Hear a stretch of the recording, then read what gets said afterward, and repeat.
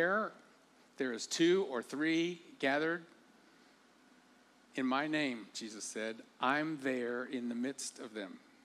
Do you know what this means? This is, I think, one of the greatest promises Jesus gave us. This means in your living room, in your apartment, in that restaurant where your community group meets, Jesus is there.